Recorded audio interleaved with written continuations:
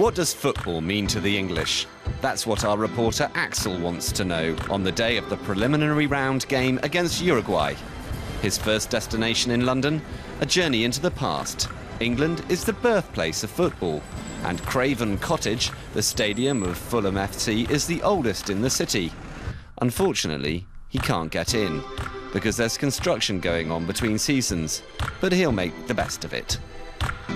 Football's a cornerstone of our whole society, has a lot of money in it, we all love it, we all have our own club teams that we absolutely adore, but we just think we're better than we are. But that's fine, because that's life. I think it's cultural. I think people have been born and bred with it. It's tribal. People belong to a team. Why is it so important? Because England love football and they will win the World Cup. The headlines of the day send a clear message. They're looking forward to an exciting game. But what are the England fans really enthusiastic about? Outside a pub in North London, Axel meets his candidates for the Euromaxx World Cup test. Chris Finnegan, Helen Dagley and Paul Wardski. Three passionate fans of the England team who responded to his call. Okay, now it's time for our World Cup spirit test here in London with English fans. We were in Italy, we met some guys in Napoli, we were in Berlin, we met Brazilians in Berlin. Right now the Italian team is leading with like 20 points in total. You think you can beat this? Easily. Easily? Why? Why not? Don't we always beat the Italians? The first round in the World Cup test, free kicking. The English fans have no luck here.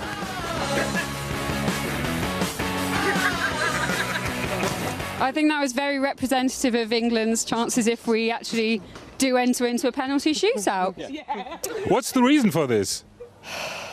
Bad practice, I think. We're just out of the game a little bit. Not enough drink. Not enough drink. Yeah, I think we need more drink. More drink? More drink. Come on. Let's just go get drunk. In the pub, the three meet a few friends. Support for the next round in the World Cup test. The second round of our World Cup spirit test is our quiz, okay? So I'm going to test your knowledge on your own national team. On the English national team, quite easy. I hope your result won't be as disastrous as with a striker's corner, okay? Against whom did England win its one and only World Cup final? Do you have any idea? Chris? They're like somewhere in Germany! Yes! Okay. Second question. Which English national player scored the controversial goal in the World Cup final in 1966? I'm going to say Jeff Hurst. Correct, okay. 3 more points for you. Which English national player holds the record for playing the most matches? Anyone, any idea? Yeah, Gordon Banks. Sorry? Gordon Banks. I had to look it up, but no, that's not correct. It's Peter Shilton. Your opponent. The last game in the test. Do you know your opponent? Here, Axel's candidates must assign the faces of 3 players from Uruguay to the correct jerseys. For this, they have 45 seconds.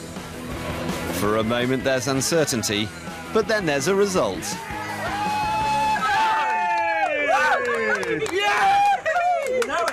Okay, we have a final result now. You scored 15 points. To be honest, that's way behind Italy and Brazil. Yeah, that's normally where we sit in football. As a consolation, Axel buys everyone a beer afterwards, because in England, football is unthinkable without it. Then the group match against Uruguay starts. There's an explosion of cheers when England briefly equalise, but that turns to disappointment after the 2-1 defeat at the hands of the South American team.